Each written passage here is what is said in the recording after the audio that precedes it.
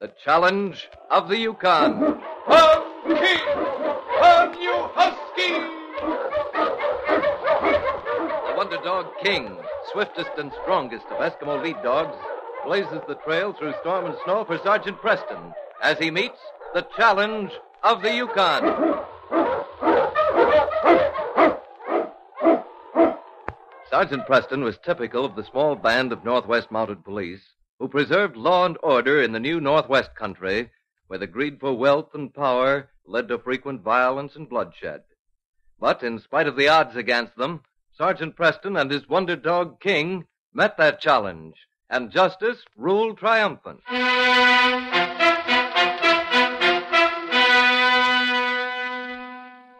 When Joe Hannagan walked into the Yellow Nugget Cafe in Dobie City with his small daughter Dolores, the eyes of every man in the crowded room turned to him. It was unusual to see a man bring a small girl into a cafe. What can I do for you, stranger? This Mike Hannigan's place? Yep. I want to see him. Mike don't see just anyone, mister. He'll see me, all right. What's your name? Hannagan. Tell him his brother's here. As Joe stood looking about him, nothing escaped his notice. He watched the gold changing hands at the card tables and speculated about the profits in the cafe business in the Yukon. The noise of the cafe gave way, and he remembered with twisted humor the series of events that had led his brother Mike from Seattle to the Yukon. Yeah, Doris is a wonderful girl. The first time I ever laid eyes on her, Joe, I knew there'd never be anyone else for me. There's only one thing that bothers me. What's that? That dog of hers. I don't like dogs. I never did. But she's crazy about all dogs. I don't know what it is, but somehow or other she seems to talk their language. Well, come on. I promised I'd stop over to see her before I leave town.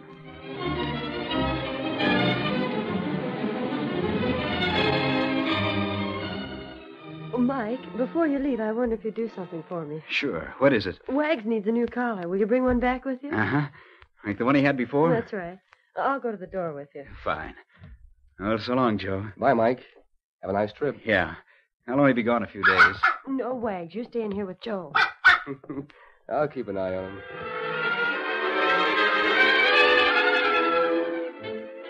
I'll keep an eye on you, you ugly mutt. I never knew of anyone winning a girl by poisoning her dog.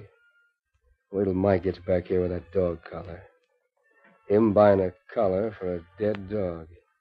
And I'll be buying a wedding ring for his girl.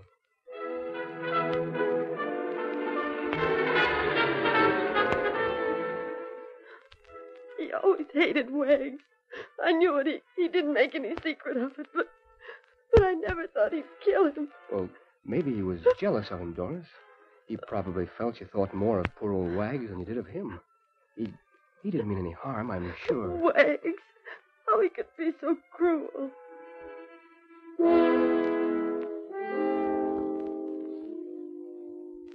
Joe remembered Doris had turned to him. And a short time later, they were married. Mike left Seattle before the wedding. If, after her marriage, Doris realized her mistake, she never said anything. Yes, Joe remembered. 10 years was a long time. There he is, Mike. Says his name is Hannagan. Joe. Hello, Mike. Quite a layout you got here. How have you been? When'd you... Oh, this is Dolores, Mike. Dolores, huh? Hello. Well, I'll be... You know, Dolores, you look just like your mother. Do I? I don't remember my mother. I do. She was a very beautiful woman. How do you like it up here in the Yukon? Oh, I like it fine.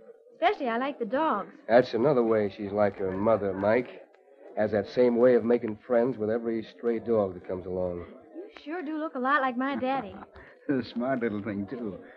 Say, Joe, how's everything going for you? I mean, how are you fixed for money? Well, ever since Doris died, me and the kid... Well, how about letting me stake you?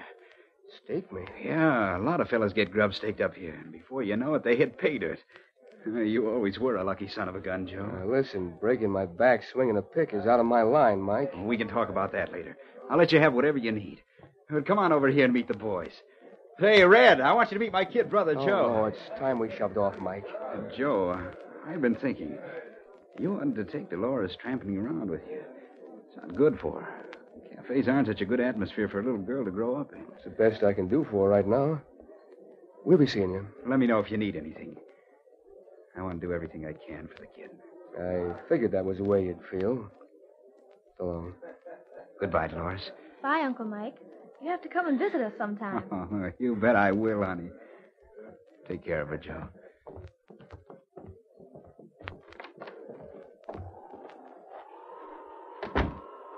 He's an awful nice man, isn't he, Daddy? Yeah. Doesn't he have any little girl like me? No. Where are we going now? I'd like to... Oh, look! Okay, how are you, Huskies? Oh, what a wonderful dog. King, quiet, King. Come in. Dolores, stay away from them dogs. Stay away, you hear? Oh, I like you, dog. What's the dog's name? Why, his name's King. Is he yours? Yes, he is. King. Oh, you're very lucky to have this dog. And all the others, too. King is a fine dog, young lady. And what's your name? I'm Dolores. Dolores Hannagan. This is my daddy. Come on, Dolores. Come on, I said. Bye, King. Bye. Well, I'll be. In all my years on the trail, I've never seen anything like it. A little girl coming up to a pack of huskies she's never seen before, and not a quiver of fear. Huh. Well, it seems like the young lady has a way with dogs, huh, fella? Hannagan. Yeah, he looked a lot like Mike. And yet, you growled at him.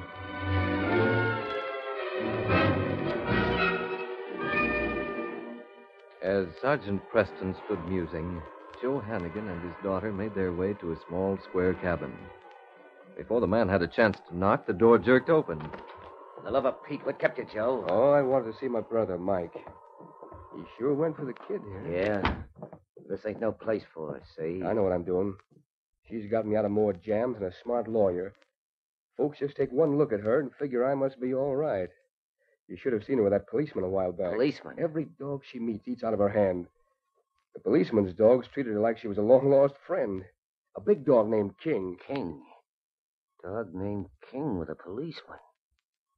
Hey, that must have been Preston of the Mounties.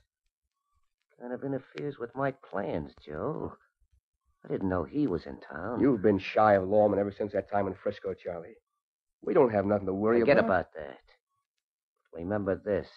Keep that kid of yours away from the dogs up here. They ain't house pets, see? They're work dogs. Most of them have wolf blood in their veins. Yeah. Dolores, we want to talk for a while. How about going outside? All right, Daddy. Just don't go too far from the cabin. Bye. Bye. I sent for you because I think we can make a rich haul. Yeah. But before we start anything, Charlie, I'm going into the cafe business. That brother of yours must be a pushover to catch you in. Mike ain't taking me into the business. He's moving out of it. I got things figured this way. Tonight, about 9 o'clock, he ought to be sitting in his office. You'll be outside the window. Build-about like you. That's right. And you let him have it. Yeah, we can't pull that with a Mountie in town. He'll be at the cafe, keeping his eyes open. So much the better. 9 chances out of 10, he'll go straight to Mike. You can drop him, killing 2 birds with 1 stone, you might say. The town's pretty noisy about that time. Yeah, I could slip in the front and mix with the crowd. Yeah, I think you got something there. But remember, we go 50-50 on the deal.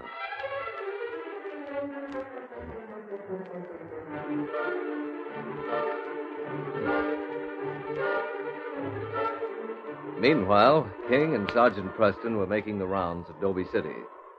Mike Hannagan walked with them, talking happily about his niece and his brother Joe. The great dog King had tilted his nose in the air, stopping for a moment.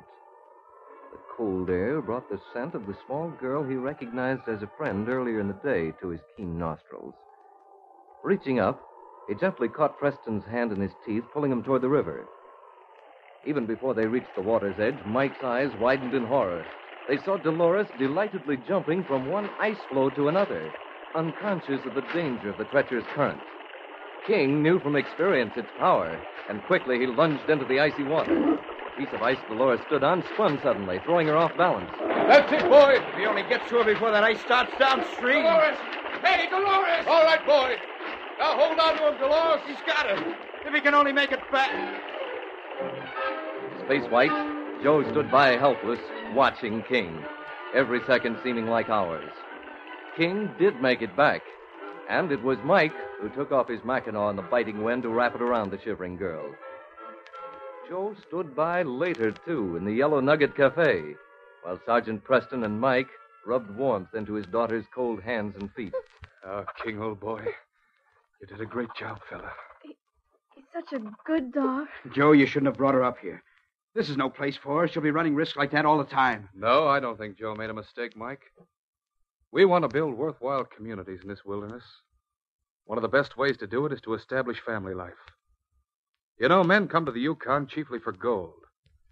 But children like Dolores make them want to use the gold to build something better. That's your job, Mountie. Well, not entirely, Joe. It's everybody's job. King knows that. Men who have their families with them here look for gold because it's a means to give their wives and children security. It's everybody's job to protect that security. Dolores is your family. And believe me, she deserves the best.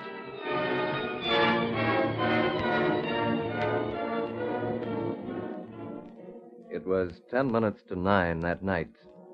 Dolores was tucked in bed upstairs over the cafe. And with King at his side, Sergeant Preston mingled with the crowd in the Yellow Nugget, looking carefully at the men lining the bar and at the card tables. In his office, Mike Hannagan went over the cafe's books. I thought you were with the boys, Joe. Hey, want to see you. Oh, I'll be out in a little while. I want to enter a few things in the books. I can wait, Mike. Besides, Dolores wants you to tell her a story. A story? Me? Yeah, sure. Just make something up. You know, something about that girl with the yellow hair that went to see her sick grandmother. Oh, you got 'em mixed up, Joe. The kid with the yellow hair went to visit 3 bears. I think. Well, go on up and tell her about him. Maybe that'll put her to sleep.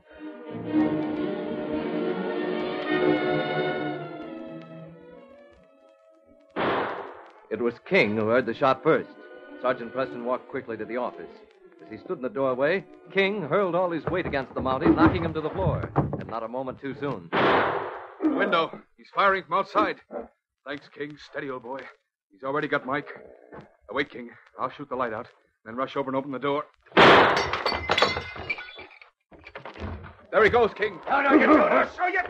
Get off me. Get off, you mutt. Get off my gun hand and I'll Hold show it, you. King. Hold it. Get this dog away from me. All right, boy. I've got the gun. Get him down.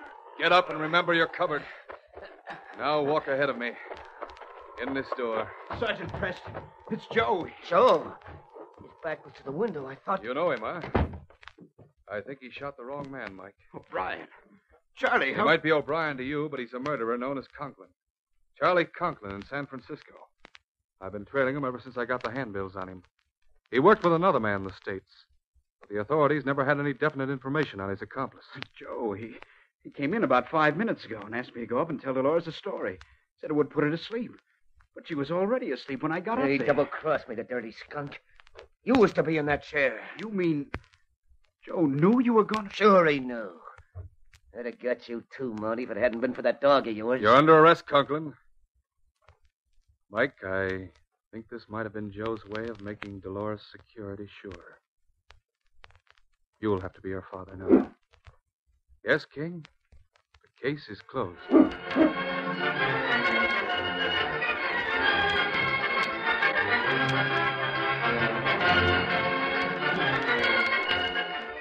These copyrighted dramas originate in the studios of WXYZ Detroit, and all characters, names, places, and incidents used are fictitious. They're sent to you each week at the same time. This is Jack McCarthy.